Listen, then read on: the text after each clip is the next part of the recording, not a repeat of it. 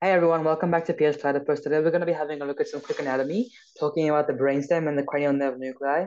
We would have covered a bit about the brainstem already in a separate video, but we're going to be quickly covering some of the important aspects for you to know for your exam, and mainly talking about why it's important in the context of brainstem stroke syndromes. Let's get started. In terms of content we're going to be covering today, it's going to be the external features of the brainstem, sort of like surface anatomy of the brainstem, if we were to look at a specimen of it, and then also talking about the cranial nerves, how they emerge from the brainstem, and also how they originate within the brainstem with the nuclei. And then at the end, we'll have a quick slide on the internal features just for you to have a look at in your own time. Not too important. The main thing, though, clinically is brainstem stroke syndrome. So understanding how stroking different parts of the brainstem affects the different cranial nerve nuclei and also other tracts as well. And it can get quite confusing. So I think the rule of fours is a very handy little trick to have up your sleeve to be able to quickly understand how stroking a particular part of the brainstem affects the relevant cranial nerve nuclei, and therefore figuring out how the patient would present, and vice versa. You also have the visual pathway, but we've already covered that in some detail with the eye anatomy video, so have a look at that if you'd like, and feel free to ask any questions in the comments. So in terms of anatomy of the brainstem, we only care about the three parts of the brainstem: the midbrain, the pons, and the medulla. That's all we care about, right? The midbrain is a mesencephalon structure embryologically. The pons and the medulla are both hindbrain structures that are derived from the rhombencephalon embryologically, and you can see them from superior to inferior on the images all on the right there. So midbrain up top, then the pons, and then the medulla. Now, in terms of the relations, you can see how the cerebrum connects to the midbrain, the topmost part, and it sort of surrounds the brainstem as well. Again, the cerebrum being sort of the main part of the brain with all the somatosensory cortexes, the motor cortexes, and all the lobes, it connects to the brainstem superiorly over here, right, with the hypothalamus. The cerebellum is connected to the brainstem as well, but posteriorly. So you can see how posterior to the pons, you have the cerebellum, and then in between the two, which is kind of hard to appreciate here, but which we'll learn about later on, is the fourth ventricle. So it's sandwiched between the pons and the medulla. That's all you have to really know there. And then with your cranial nerves, you also have sort of to look at how they emerge from the brainstem. And one thing to quickly cover before that as well is if you have a look at the brainstem in a bit more detail, one structure which you have to sort of keep in mind is besides sort of the midbrain, pons, and the medulla, they also have their own substructures within them. But an important I want to keep in mind the sulcus limitans. We're going to have a look at that later on, but it's a really important structure for understanding how the cranial nerve nuclei are oriented. But we don't have to worry about that too much for now. And another important structure, sorry, it's over here, sulcus limitans. Right there. But another important structure is the olives of the medulla. So the pyramids you can see medially, but the olives lie more laterally, and they're going to be important relationally in the next slide. So let's have a look at that. So the cranial nerves themselves, right, the 12 cranial nerves, emerge from the brainstem or originate or emerge from the brainstem with some exceptions. The exceptions are, first of all, cranial nerve 1 and 2. They lie well above the brainstem and they emerge from sort of the main part of the brain or the cerebrum and sort of extensions of that part of the brain. So the olfactory and optic nerve, cranial nerves 1 and 2 are that. However, cranial nerve 4 is when we start to see it emerging from, cranial nerve 3 and 4 is where we start to see it emerge from the brainstem. Cranial nerve 4 is a tricky one because instead of emerging anterior like most of the other ones, it'll actually emerge posteriorly. So if you have a look back at the diagram here, this is cranial nerve 4. It emerges from the midbrain pretty much posteriorly, then it exits anteriorly from the midbrain, right? You can see sort of wraps around the posterior aspect and comes out anteriorly. Same thing on this diagram here. It's not labeled, unfortunately, on this diagram, but this is cranial nerve 4, trochlear nerve, emerging posteriorly and then emerging anteriorly. So it's wrapping around, right? You can see it here as well, trochlear nerve. At the midbrain pontine junction, you have your cranial nerve 3, which is, again, very nice and easy to see because anterior, you don't have to worry about the posterior stuff anymore. Anteriorly, it emerges, cranial nerve 3, ocular motor nerve. And cranial nerve 5 is going to be splat bang in the pons. It's going to emerge from that trigeminal nerve there. Pontomedullary junction wise, that's going to be the cranial nerves 6, 7, and 8. And the great thing about that is that they all emerge sort of medial to lateral. So you can see how cranial nerves 6, 7, 8, they emerge medial to lateral in that order, 6, 7, 8. At the medulla, we have the rest of them. And it's sort of incorrect here, but anterior to the olive, so anterior to this thing, remember, is cranial nerve 12, so hypoglossal, and posterior to the olive is cranial nerves 9, 10, 11. You can sort of appreciate that there as well. So that's how all the cranial nerves emerge. Probably wondering why I have to learn all of that and how we're going to possibly memorize all of it or keep it in our heads for the exams, well, we'll actually come to the rule of fours later on, which is a very nice way of remembering everything here. But like understanding sort of how they originate and emerge is going to be important for your anatomy. So the cranial nerve nuclei are the nucleus for the cranial nerves themselves. They're located within the brainstem. So the nerves run out of the brainstem, but the nuclei are the origins that are located within the brainstem itself. And they have different vertical and horizontal arrangements. So vertically, you can notice that superior to inferior, the cranial nerve nuclei, generally speaking, occupy different levels. The images here are quite complex. You don't have to worry about them too much. But what you can appreciate, though, with these images is that they're emerging at or sort of lying within different levels. So, for example, cranial nerve 3 is like the Edinger-Westphal nucleus as well is located sort of higher up, whereas a hypoglossal nucleus is located lower down. And also, for example, trigeminal nuclei sort of occupies different levels. So you can see the sort of variation. We don't need to worry about which nerve is doing what. The main thing is that they occupy different levels. Okay, that's all done there. The next thing, however, is a bit more involved and interesting, is a horizontal arrangement from medial to lateral. That is relevant here because medial to sulcus limitans, or medial to this line here, lies all the motor structures. So that's your somatic motor, branchial motor, autonomic motor. So medial to this line, which is embryologically important, but it's like almost like an imaginary line, is your motor nuclei. Whereas lateral to it is all the sensory nuclei. So you have visceral sensory, somatic sensory, special sensory.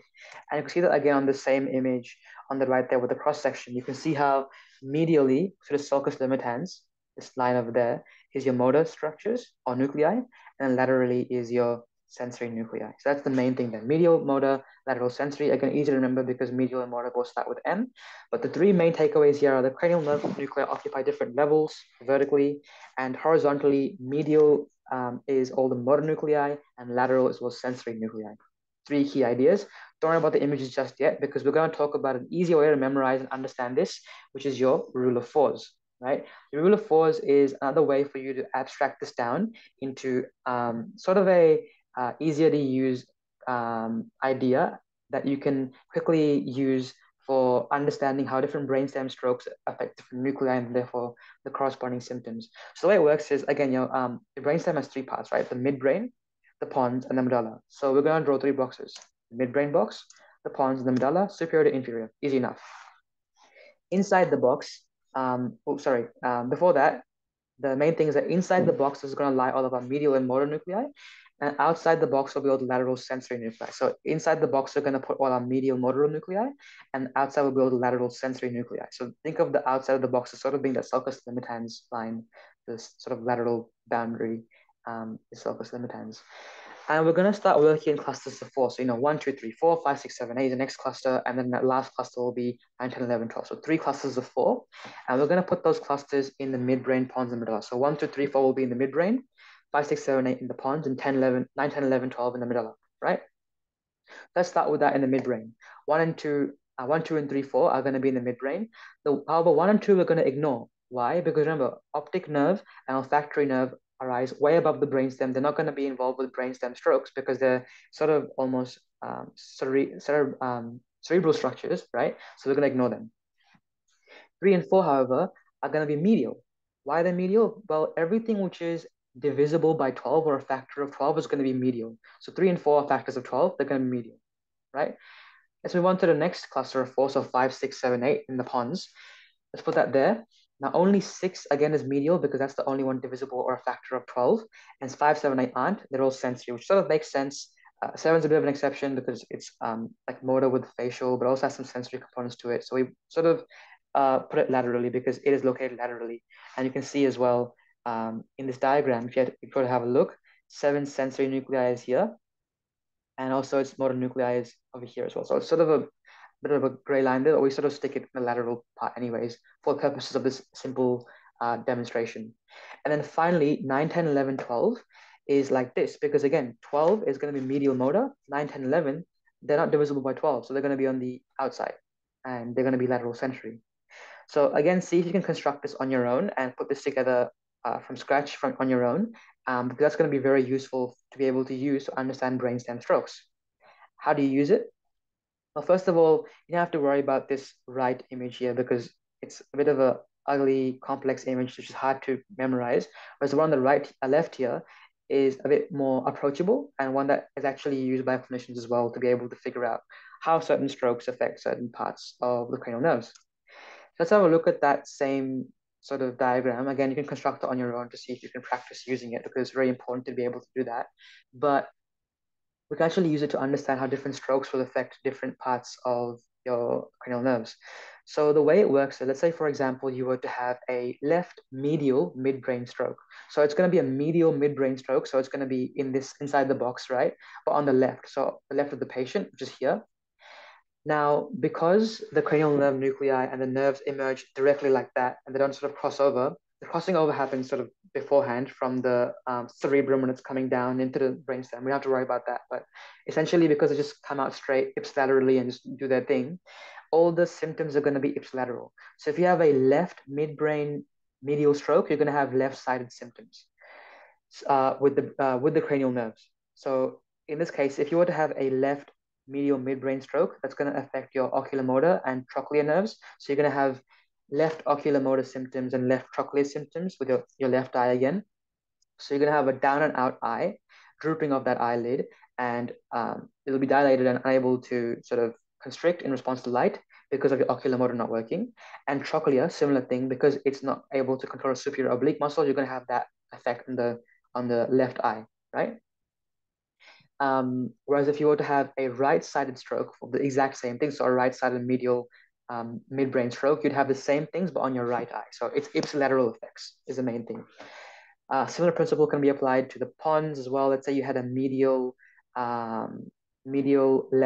medial pons stroke, or let's just switch it up now. We'll make it a right lateral pons stroke. So like sort of in this region.